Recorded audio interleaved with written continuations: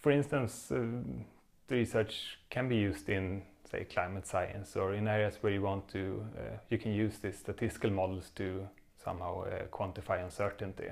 Another area which is important is in, say, brain imaging or in medical research, where you also have data that is collected in space and time, but of course on a much smaller spatial scale than climate.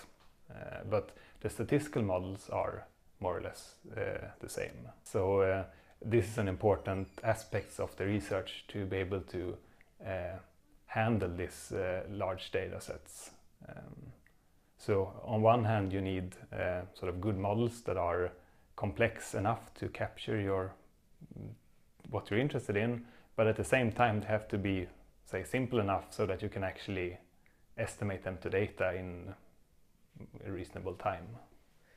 Comparing to, say, full climate models, the statistical models are very simple.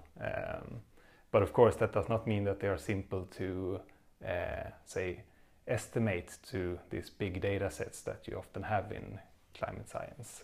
Of course you have to be passionate to do research in any area. It takes a lot of time, and to be able to do good research you of course have to invest a lot of time and effort, and if you're not passionate about it, I would say that it would not be fun, and it also would probably not yield so good results in the end.